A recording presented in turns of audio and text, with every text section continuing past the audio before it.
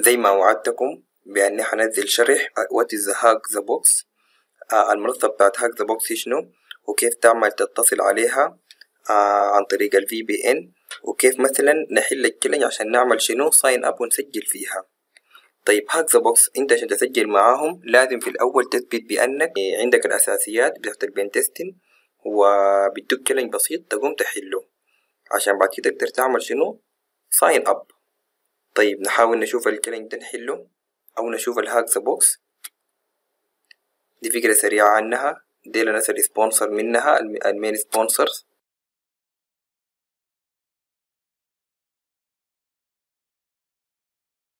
طيب هي منصة بتدوك فيها مجموعة من الماشين الفلنربل، انت تعمل عليها الفيس كاملة بتاعت البين تيستين لحد ما تصل شنو على الاكسبلويد. بعد ما تصل على الاكسبلويد بتعمل بوست اكسبلويتيشن، انك بتعمل شنو البريفيليج اسكليشن بتاعتك. طيب حسي قام قال لي في عندهم 87 ماشين، دير الاونلاين ممبر حسي ناس داخلين 942. ده الفي بي ان كونكشن، ده الريسبونس تايم.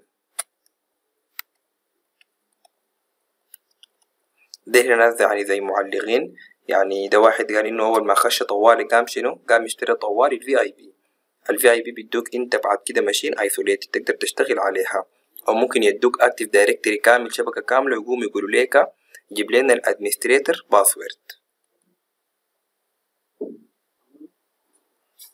طيب هنا هم ممكن يوظفوا ناس، يعني بيشوفوا ممكن لو اي طلبات من الشركات دار توظف ناس بيشوفوا الناس الاعلى رانك جايبين هنا ده بيقوموا بيشوفوهم لهم بيتواصلوا لهم معاهم. او ممكن يدوك هنا برايفت لاب، يدوك انت كان شركة يقوم يدوك مثلا لاب براكة، والناس الموظفين عندك او البنتستر اللي عندك يعملوا شنو يعملوا منافسة فيما بينهم ويطوروا مهاراتهم. دي الماشين اللي حد حسي نازلة 87 ماشين. فانت تحسي مثلا الاكتيف ماشين ما بتقدر شنو يعني تنزل لهم ووك ثرو او تنزل الحلول بتاعتهم على الانترنت، فعشان تقدر تنزل حلول فاخر 2 ماشين بيبقوا ريتايرد، فانت ممكن تقوم تنزل لهم الحلول بتاعتهم. طيب نيجي نعمل هنا جوين HackTheBox. قال لي طيب مرق الانفايت كود، انت لازم يكون عندك الانفايت كود. ده هنا التشالنج كيف نحنا نمرق شنو الانفايت كود. طيب ممكن هنا ده من الفايرفوكس اقوم اقول له inspect، امشي لسورسز اشوف كل الملفات الانكلودد هنا في البيج دي. في هنا دومين برا خارجي جايب منه ملفات جافا سكريبت. طيب نشوف هنا ده من جوا الدومين بتاع HackTheBox في ملف هنا بتاع جافا سكريبت اسمه invite. لو فتحناه في هو الكود بتاع انك كيف مثلا تجيب شنو الانفايت كود. نشوف الطريقة هنا ده في فايرفوكس. هنا بجي بعمل برضو inspect element، لكن ما في هنا فوق سورس مباشرة. الواحد يا اما يمر عن الكود هنا ده لحد ما تفتش في الكود وتقوم تشوف مثلا اي included فايل، او بما ان نحن هنا عارفين انه invite نقوم نقول له invite نبحث عنه. طيب هنا invite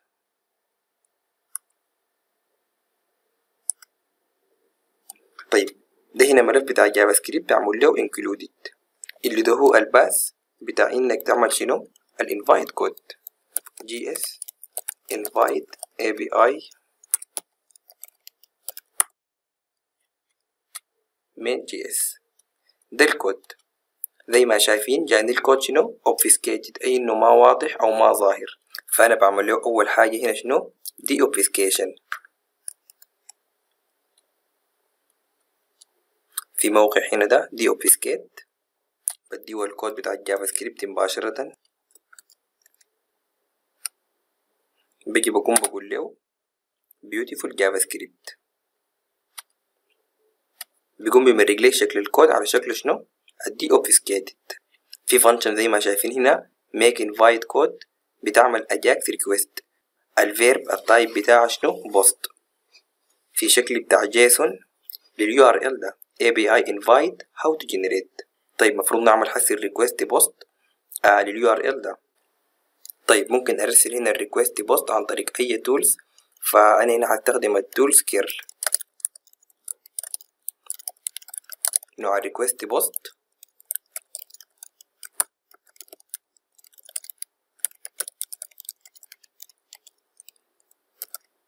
هنا ال URI الباسل فيه الانفايت كود.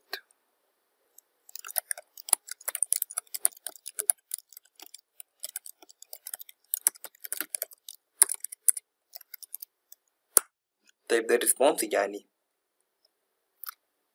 success دي الداتا base 64 encoded 200 معناته successful. طيب هقوم اعمل له دي كود كوبي من الكوماند لاين كنترول شيفت سي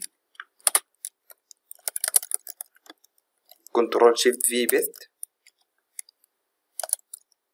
الكلام ده هعمل له ريدايركت في البيس 64 دي كود. دي المسج الجاتني in order to generate the invite code قال لي اعمل ريكوست تاني لل URI ده. تاني هعمل كيرل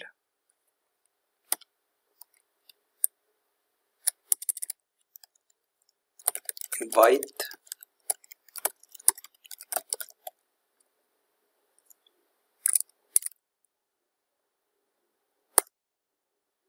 تاني جاني الريسبونس encoded base 64 هعمل له دي كود. البيس 64 شكله بيكون واضح بيكون كابيتال وسمول حروف وأرقام وآخره دايما بيكون مثلا equal أو double equal.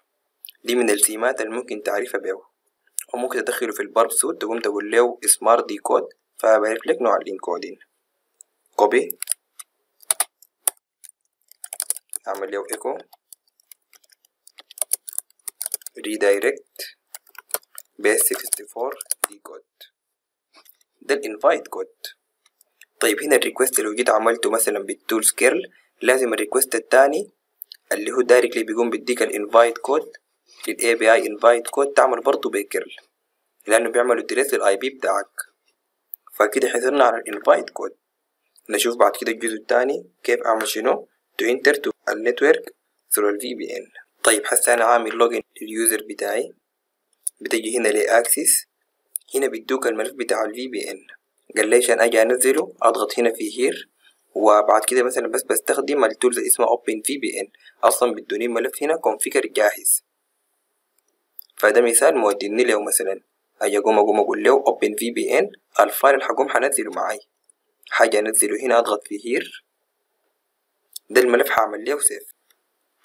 زي ما شايفين ده هنا الملف عندي قلنا هفتحه كيف بالتولز اللي اسمها اوبن في بي ان.